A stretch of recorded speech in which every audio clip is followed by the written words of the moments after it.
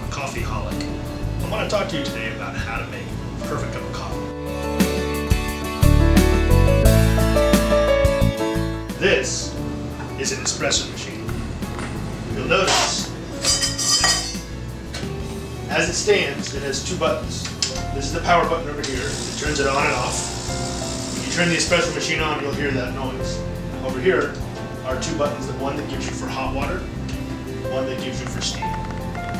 In the middle of it is the important button. If I turn this to the left, it will generate steam from the steam stem, which I'll use to steam milk. If I turn it to the right, it will pour coffee through this filter, and it will actually pour what's called espresso. The wonderful thing about espresso is the beans are ground very finely, and the filter itself has one hole, and so the machine heats the water very hot and forces it through the espresso filter, so that when it appears in the cup, some people like to use single ounce shot glasses so that they don't get too much espresso, and those people are wimps. Personally, I fill this up about 1/3 of the way, which means that I'm absolutely, totally insane by the end of the coffee cup.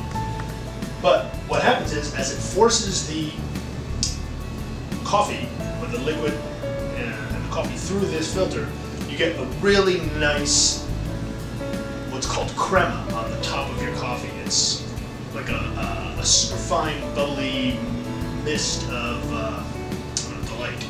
So, in a moment, I'm going to show you how to grind beans, and then put the coffee into the filter, and then we'll go ahead and make a cup of coffee. Alright, there's a few things you want to make sure of first. You want to take a look here. In the back of the coffee maker is a box. The box contains water and it's removable. When the box gets low, it should be filled up. You'll notice that there's a max line and a min line. If the line's above the min line, you can make coffee. I would ask that if you're going to use this coffee maker, that if the water gets below the halfway point, be courteous to others and fill it up. You can get bottles in the room with the refrigerator.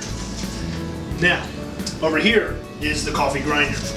What happens is, there's a button that you press directly beneath the spout, and when you press this button, it grinds the beans and will put them out here, outside of the grinder. Now, the idea is to put the coffee filter underneath the grinder and catch the grinds. However, invariably when you do this, coffee will spill onto the catch plate and sometimes onto the counter around it. So I personally, this is my own preference, because I believe in keeping this clean, I've established a habit. When I grind my coffee, I'm lifting up the grinder slightly and placing a paper towel underneath it. That way, when I grind it, anything that spills is easily cleanable. So I'll go ahead and grind this. Some people do it differently. This is my style. I just hold the filter and I grind.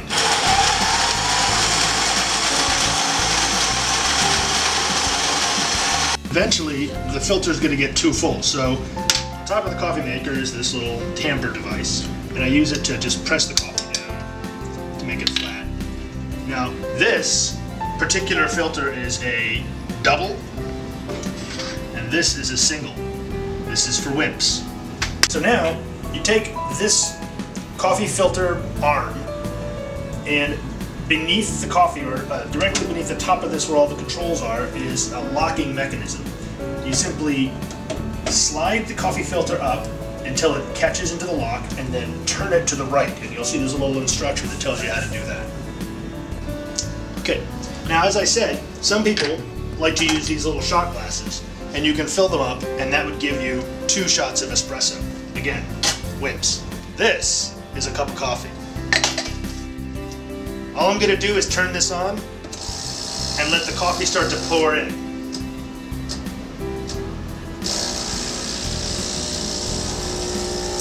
I don't know if you can see, but right now it's coming through in a thick, black, oily substance. This is the pure espresso.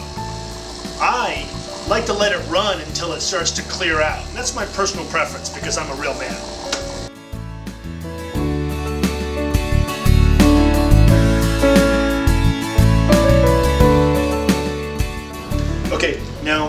it doesn't matter what order you do this in. I know that Sumi does this in a different order than I do.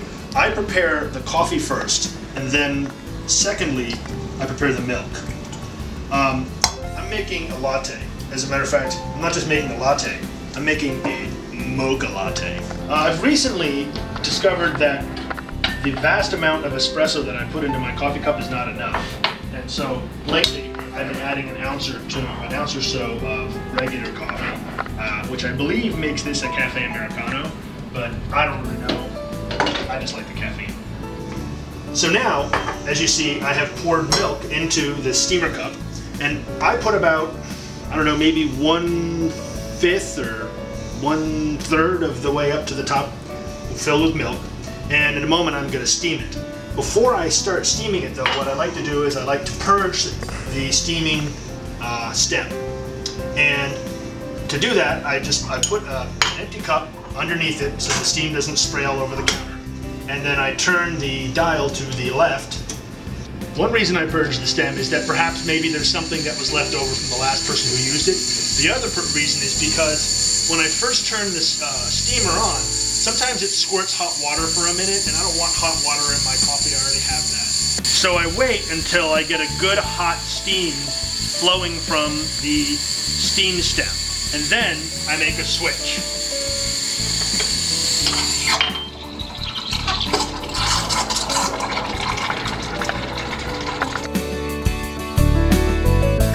This coffee steamer should steam milk perfectly just by putting the tip of the stem into the milk and letting it steam it. Some people like to pick the actual steamer cup up and rotate it, which also works fine as well, and maybe steams or builds up a foam a little bit faster. But while I'm building up the foam, what I do is I put liberal amounts of chocolate into my coffee. I scoop maybe 2 heaping teaspoons into the coffee, and then I whip it with my whisk.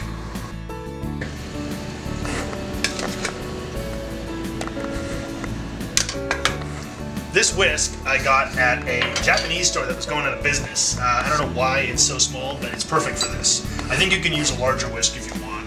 Before I got the whisk, I used a fork.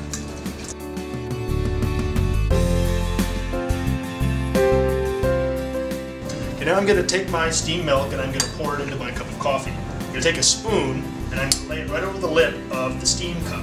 That way, I won't immediately pour all of the foam that's been generated from the steam milk maker into the coffee.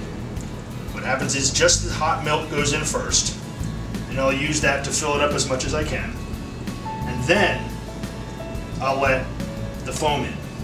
Now, you can get fancy if you know how, but I don't, and you can draw pictures with the foam. I've seen people draw really nice pictures. Here is a complete cup of latte, Americana, mocha, whatever, surprise. Plenty of caffeine, plenty of milk, plenty of sugar. It'll last me all day.